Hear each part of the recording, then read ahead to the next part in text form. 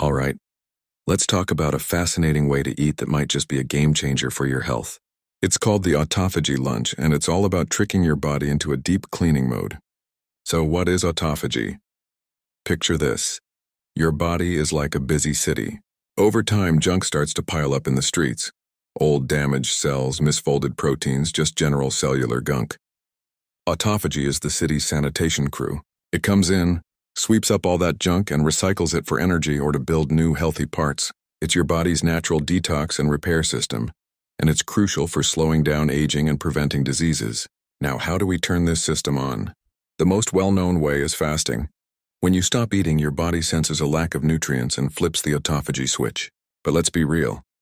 Fasting for long periods isn't easy or practical for everyone. This is where the Autophagy Lunch comes in. It's a clever hack based on something called a low-carb, low-protein, or LCLP diet. The goal is to mimic the effects of fasting without actually starving yourself. The secret lies in understanding how our bodies respond to different nutrients, a process called nutrient signaling. Think of it like this. Two main nutrients tell your body, hey, we've got plenty of building blocks, no need to recycle anything.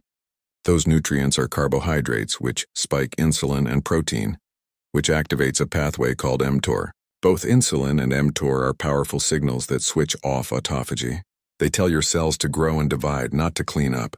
So the Autophagy Lunch is designed to keep both of these signals quiet.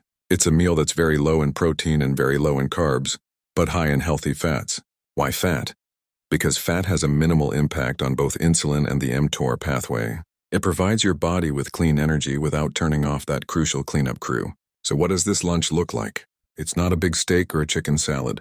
Instead, think of things like a large avocado with olive oil and a sprinkle of salt, or maybe a big salad of leafy greens and cucumbers, drenched in a high-quality olive oil dressing, but with no protein source like chicken or chickpeas.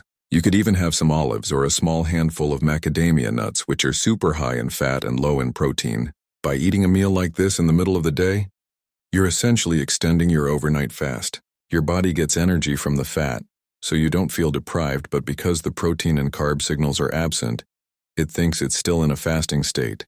This allows autophagy to continue running for several more hours, doing its cleanup magic. It's a simple, powerful strategy to give your cells a much-needed break and a chance to rejuvenate, all without having to skip a meal. Give it a try and see how you feel.